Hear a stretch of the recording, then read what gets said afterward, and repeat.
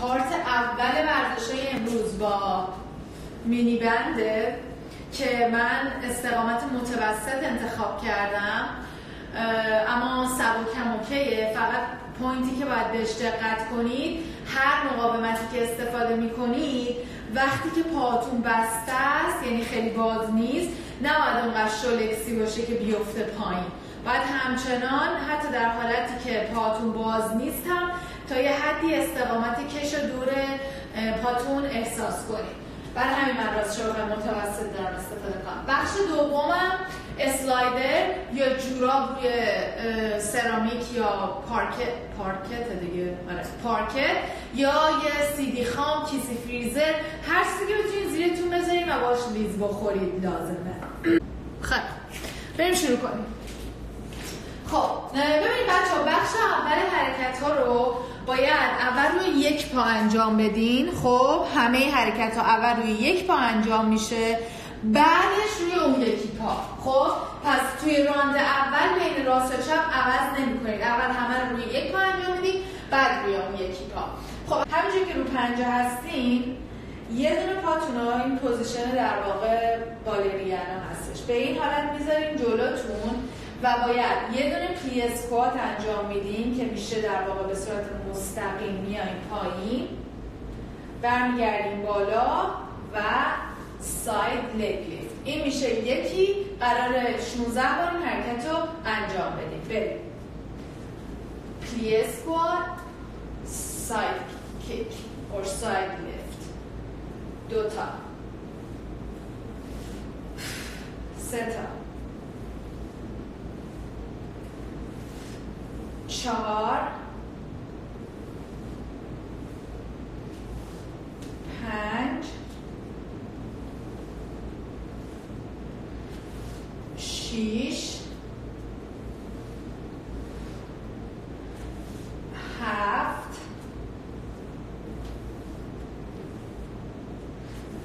8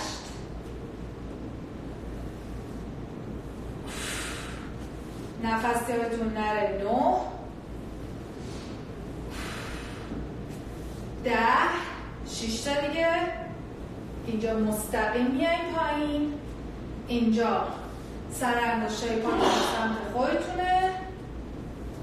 یارو کرونا داره. 5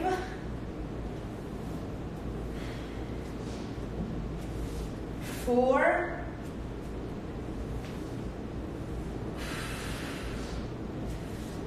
3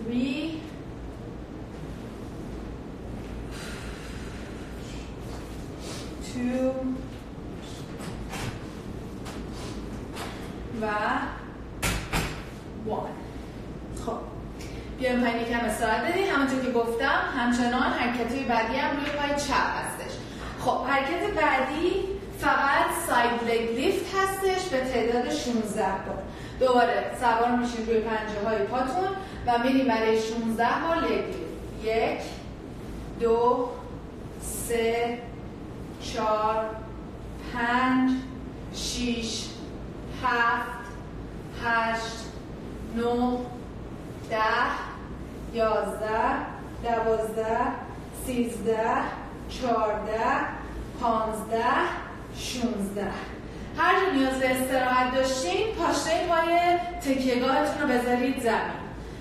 خب حرکت بعدی اسکوات آن tiptoe to knee abduction to side leg lift. در واقع 3 تا حرکته. خب پاهاتون از پاشنه به هم دیگه نزدیک، دوباره پاها زاویه 45 درجه به سمت بیرونه، میرید روی پنجه. اینجا باید یه اسکواتی بکنید، خب بدون اینکه پاهاتون از هم دیگه باز شه، زانوهاتون از هم باز شه. در واقع انگار میخوایم بشینید روی صندلی. میبینید سعی میکنم زانوام روی مچ پام بمونه، اینجوری نمیشه. همین مستقیمی هم. اگه خواسته اصلا میتونید پشتتون یه نشیمنگاه بذارید. خب اینو همین به حالت مستقیم میایین پایین. اینجا یه مکس داریم بهش میگن نی ابداکشن. زانوهاتون رو از هم باز میکنین، میایین بالا و لگ لیفت. این شد یه دونه. دوره این هم 16 تا انجام بدیم. مستقیم میریم پایین، abduction، میایم بالا، دو، پلیه، abduction، lift، سه تا، چهار تا،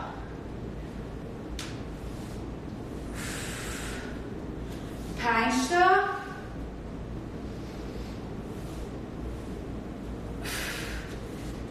شش تا،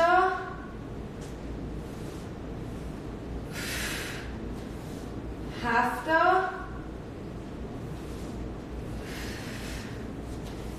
هشت تا،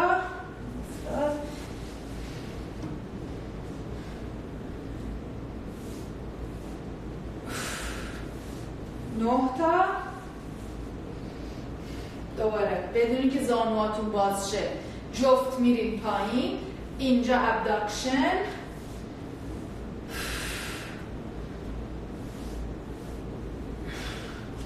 leg lift،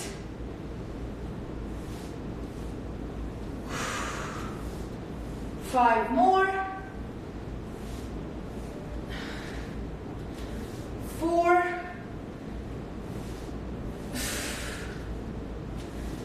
3، abduction، up، lift و آخری down، abduction، up و lift. خب دوباره حرکت ساید لیفت، ساید لگ لیفت رو دوباره روی همون پا به تعداد 16 تا انجام میدیم. آماده این؟ دوباره میریم روی پنجه، 1، 2، 3، 4، 5، 6، 7، 8، 9، 10، 6 تا دیگه، 1، 2، 3، 4، 5 و 6. خب میریم حرکت پنجم، حرکت آخر که دوباره فقط روی پای چپ انجام میدیم فعلا. خب این حرکت به این صورته که دوباره میرید روی پنجه، پای چپتون رو میارید روی نوک پا به سمت عقب.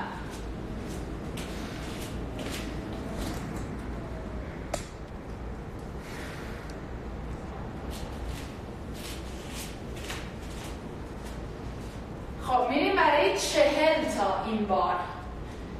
روی سر انگشتای پا هستیم، پای چپ میره عقب، یکم به سمت جلو متمایل میشید، عضلات شکمتون منقبض و درگیره و میریم برای 40 تا. بهش میگن Arabesque degage. اسمای بالا خیلی خنده داره. خب آماده این رو 1، 2، 3، 4، 5، 6، 7، 8، 9، 10، 11، 12، 13، 14، 16، 17، 4، 3، 2 and 1. این حرکتی که میریم آرابسک فلانه، ببین یه چیزی که باید دقت کنی، من از اینجا نشون میدم. این وقتی میاد بالا، قشنگ به اینجا که رسیدین زیر باسنتون، دقیقا زیر باسن، قبل از اینکه برجستگی شروع بشه یه انقباضی داره بر میکنه، انقباض بر. خب میریم سراغ اسلایدرامون. یه دونه اسلایدر نیاز داریم. من برای اسلایدر رو خیلی دوست دارم، خیلی فانه، چه سرسره بازی رو نیاز. انگار داری یه چیز انجام میدی، پاتیناژ. اوکی، Curtesy lunge with a slider. هر پا 20 تا. Curtesy که میدونید چیه؟ Curtesy lunge همون لانجیه که به جای که مستقیم بره عقب، میره پشتتون و به حالت اوریب قرار میگیره. خب دوباره میریم روی پنجه پا. قراره فقط Curtesy lunge انجام بدیم، یعنی حرکت فقط یه دونه هستش. خب دوباره به تکیه‌گاهتون نزدیکش وای میسین. اگه بخواید میتونید پاچتون رو بذارید زمین. صرفا ببین روی پنجه رفتن همون کاربردی رو داره که وقتی ما از اون مینی لوپ ها استفاده میکنیم. عضلات درگیرتر میشه، تقریبا از همین بالای مچ پا تا خود کل لگ درگیر میشه وقتی که شما میرید روی پنجه. خب آماده این؟ پاها به اندازه عرض لگنتون بازه. اینجا اول پا رو ببرین عقب، بعد بیاین پایین. این زانوی روبرویی زاویه‌اش عوض نمیشه. خب آماده این؟ بریم برای 20 تا.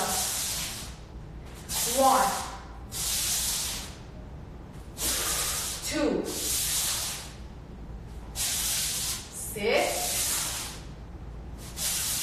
4 5 6 7 8 9 10 11 12 13 جوراب هم داشته باشین همین نقش رو ایفا میکنه. 15 یا سیدی خام، 16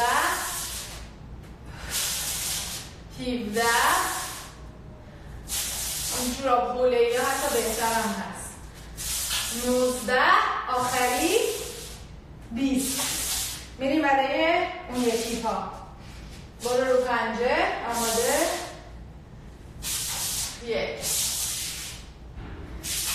2 3 4 خیلی خوش میگذره. عاشق اسلایدرم. 6 7 اینجا با کنترل اگه میایم پایین بیایم پایین به زانوتون یه موقع نخوره زمین محکم. 10 تا دیگه.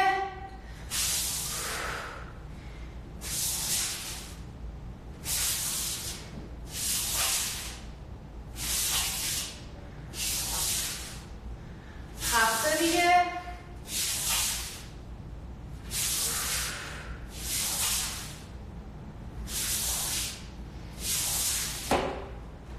5 4 3 2 1. یاد کامنت های بچه ها موقعی که این چالش رو انجام میدادیم میفتم. چقدر تغییر سایز داشتن بچه هایی که اون موقع اینو اجرا کردن تو پایین تنه. خب حرکت اول تموم شد. حرکت دوم، خب یه باتون رو اسلایدره. روی هر پا باید این رو 20 بار انجام بدیم. بکورد لانجی میکنیم که حدالامکان پامون کشیده است. پامون کشیده میره عقب. میبینید؟ تا جایی که میتونید برید پایین. و خب این تکیه گاه داریم. یکم تفاوت میکنه با حالت لانج عادی. اینجا که رفتین عقب میان اینجا اسلایدرتون رو پارک میکنین و پاتون رو بلند میکنید به حالت 90 درجه و یه دونه در واقع میزنید بالا. چی میگن؟ پالس میکنید به سمت بالا. این میشه یکی. پس شد backward lunge with extended leg، یعنی زانوهاتون حدالامکان خم نمیشه، یه کمی خم میشه. اینجا پارک میکنید، پا رو خم میکنید و that's 2. دوباره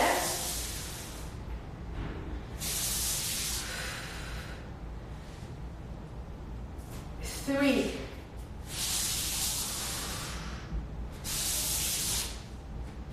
اینجا یکم متمایل به سمت جلو بشین برای حفظ تعادل بهتره. راستش رو بخوام این حرکت رو اگه دستم به 2 تا جای چیز باشه خیلی بهتره، اما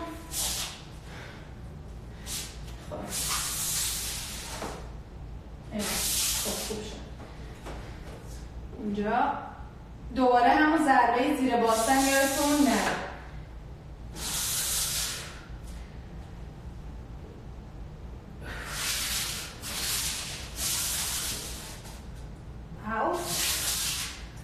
و 5 تا. اینجا هم علت این که من پامو میدم به سمت خودم برای اینکه عضلات پام همه درگیر باشه و بتونم حرکت رو کنترل شده انجام بدم. 7 8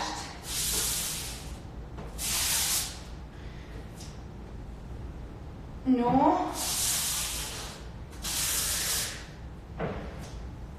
10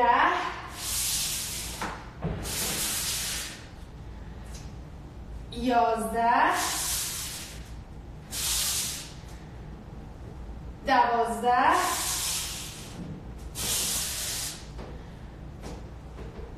13 14 الان خودمو نمی‌بینی این ورزشه یه به ظاهر سوسولی. 15 16 17 18 19 و 20. پا رو عوض میکنیم. خوبیشه. اون پای تکیه‌گاه قشنگ شده تحت فشار قشنگ. خب میریم دوباره رو پنجه. backward lunge. پارک میکنیم. 1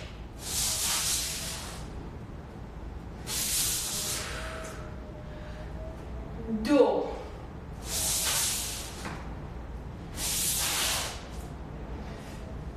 3 این بی خود نیست بالرین و بدنهایی بسیار تراشیده‌ای دارن.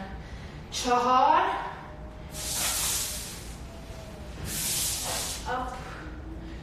5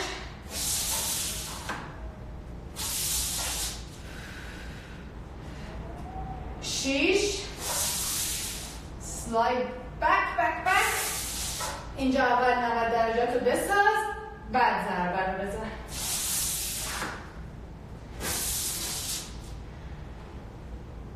8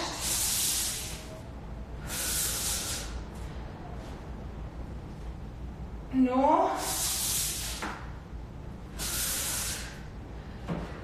10 تا دیگه.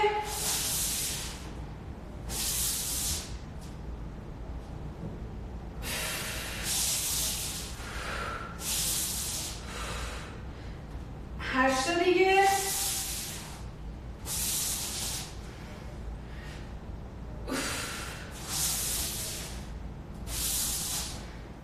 6 تا دیگه. یه رو بیشتر مرکز انجام بدیم. 5 تا. out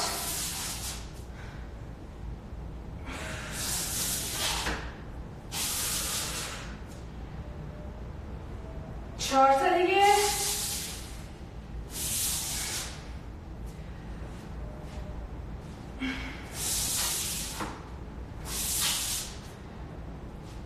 2 تا دیگه.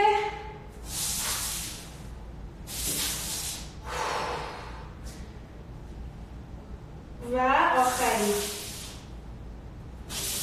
out and okay. خب حرکت بعدی Arabesque pulse هستش. بدن تو حالت 90 درجه توی تکیه‌گاهی قرار میگیره. نیاز به اسلایدر نداریم به این حالت. این پا رو به صورت 90 درجه، یعنی اول اینجا 90 درجه تو بساز.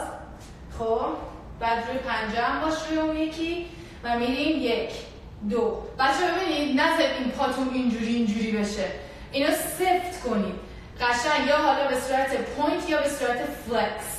این وسط باشه موقعی که داریم پالس انجام میدیم مثل پرچم همینجوری پاتون از وسط مچ پاتون اینجوری لق میزنه.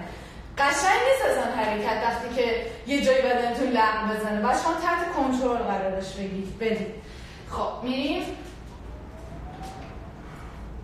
خب من ترجیح میدم که فلکس کنم. اون یکی پارم صاف. برو 1 2 3 4 5 6 7 8 9 10 11 40 تا میریم. 13 15 16 17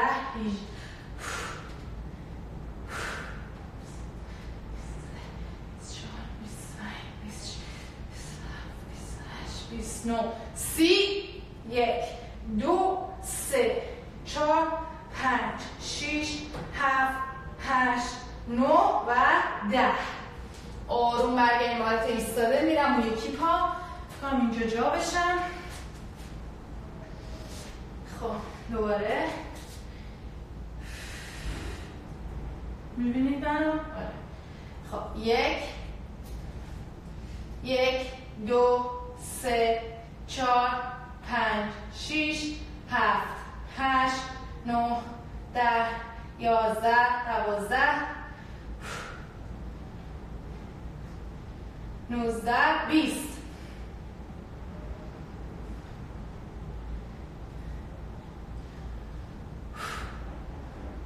ده تا دیگه.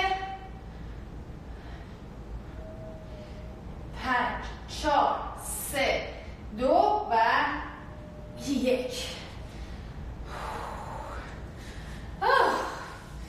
alright. خب من این حرکت رو خیلی دوست دارم. Side lunge with a slider to wide stand plie squat. کلا هر چیزی که باعث بشه کشالران داخلی من کشیده بشه رو من میپسندم، چون اون قسمت همیشه بنده ماسلام اوور اکتیوه و استرچ کردنشون خیلی حال میده. خب دوستان عزیز، برای این حرکت یه دونه پاتون در واقع به حالت خمیده یکم دیده میشه روی نوک پنجه است، اون یکی پاشنش روی اسلایدره. میریم که تا این پایین اینجا تغییر موضع میدیم و پلی اسکوات. هر بار چند تا؟ 10 تا. خب دوباره میایم جایی که میدونید قشنگ برید پایین. Come back. 9 2 I'm about done. این حرکت آخره.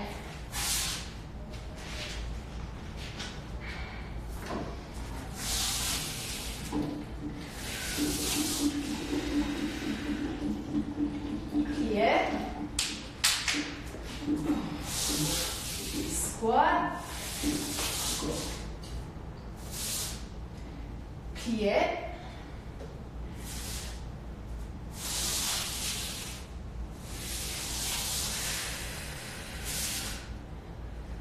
نقطه بریم آخری برای این سمت. قشنگ بریم پایین، بیایم بالا و پلیه. خب پا رو عوض کن.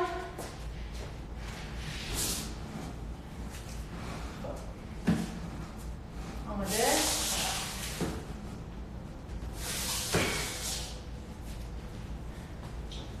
پلیه. It's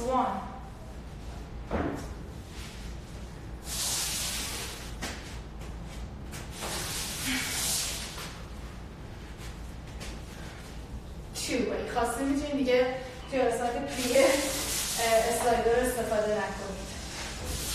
اینجا پارکش کنید، اینجا باز کنید و 3 تا.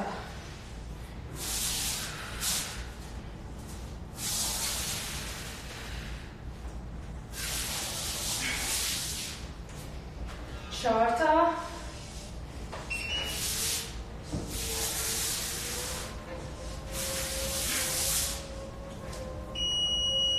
5 تا.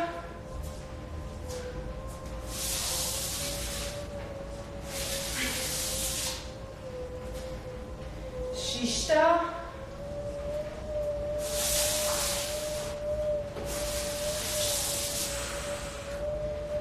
7 تا.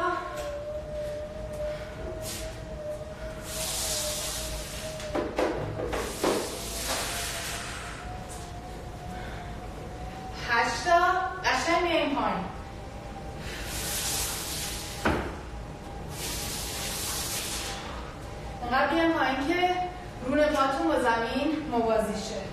و آخری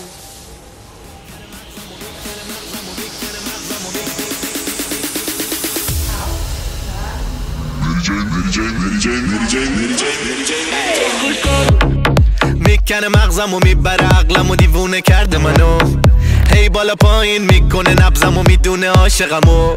تو یه فرقی داری با همه، مری جی مری جی مری جی، شیطونی میکنی دلبری میکنی خوب بلدی کاراتو. میکنه مغزم و میبره عقلم و دیوونه کرده منو، هی بالا پایین